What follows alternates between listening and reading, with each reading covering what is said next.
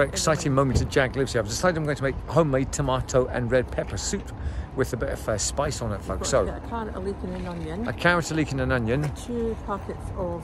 2 packets of tomatoes. Or I'm going to get 2 tins of tomatoes. No, I might go with tomatoes, man. I'll get good tomatoes. Beans, but I don't know. Or cannellini beans, right? Cannellini beans. That's 1, 2, 3, 4, 5, 6 things. What about the vegetable thingamajig, the stock cubes? I think that's chicken stock cubes. The chicken stock cubes, is it?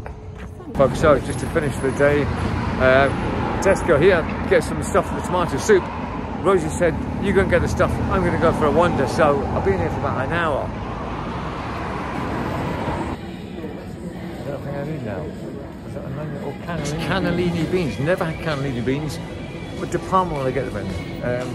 The sounds like Italian, isn't it? Let's try the pasta. I know. Pistachio has been, well, £1.90 there, but without the shells, look, £3.30. See? Told you. What we need for the... I thought you were talking about a bag back to your car. What bag? I did. Oh, how was it sitting there? Oh. Right, yo everybody. Yo, welcome to Kitchen Life. Where today, folks, you just at my lake. We're making homemade... Oh, I've got a bent leek. We're making tomato soup. So, what you need for this, folks, 2 packets of just normal cheap tomatoes, a leek, up or down, whatever. We have some vegetable stock cubes. Custard, I think. We've got a carrot, a red pepper. Now this is optional because that recipe was just for tomato, but I like a bit of red pepper. So what I'll do is I'll grill that and just do the usual. And we have an onion and some of these things. I don't know if these are for cannellini beans, folks. Cannellini. I think you just sieve them, sort of thing. So, and all you do then is basically just chop up your vegetables and put it through the old blender here, and then you boil it and let it simmer for, I don't know, a day or 2. Right, it's a bit early for beer. It's only 3:15, so it's a little bit early. I'm tempted. I always like having a beer when I'm cooking. I might just go for it, folks. We'll have a cheeky little snifter before we go. Yeah, okay, we're gonna have that. This is my ale from Andy. Thank you, Andy. Love Lane Birkenhead. So we're going to try that, folks. Let's see what this is like. With my guitar, a bottle opener. Excellent. We're not bothered with the glass. We just go neck it straight from the bottle today.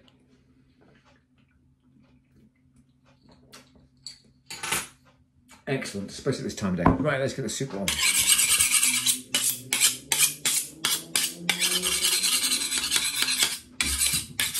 Always be careful when handling these sort of things, folks. All right. I've done it wrong, folks. I put the stuff in the blender when I should have done. Should have done the pan. Everything should go in the pot. In the pot. Oh right, okay, sorry, right, okay. I thought I asked you that everything cooked. You said no. You just put it in the blender. I didn't say that. I said, why would I say that? Because that's not the way I was told you.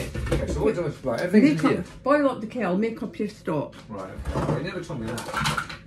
What? Excuse me. So there's the soup on the boil. Everything's in there. Excellent.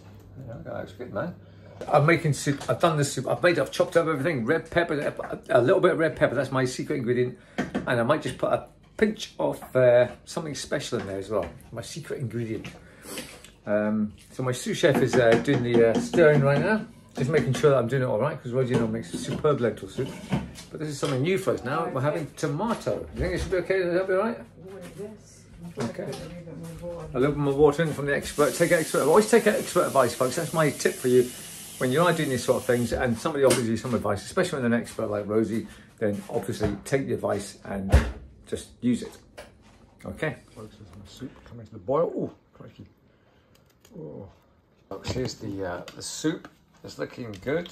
I think that's it ready. I think all the carrots and the onion have been cooked. The leek. So now I've got to put it in the blender. It looks a bit watery, I think, isn't it? Should be right, we'll see. Right, folks, here is my tomato soup. I'm just about to blend it. Here we go. Let's give it a blast. Oh, I'm scared, man. Here we go. This is it. Here we go.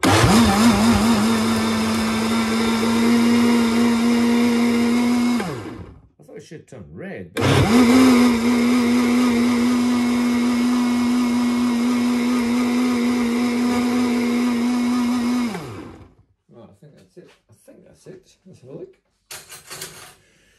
Let's have a...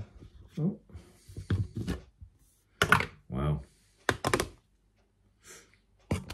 That's it, man. That's it. That's the taste of the soup. My homemade tomato soup, folks. Here we go. Let's taste it.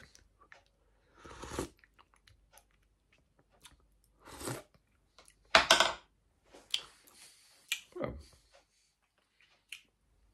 Don't know, really. Oh, this is your rosy thing. It's all right, but it's like a... it's like a flavoured liquid. Anyway, we'll see what happens. Hang on. There's my soup. Look at that. Looks great. More pepper. I like pepper in my soup. Here we go, folks. It's the tasting of the soup. I thought it'd be a bit red, a bit more red, but hey, here we go. Oh, that's actually good. Mmm. It's nice with the red pepper through it. Mmm. Yeah.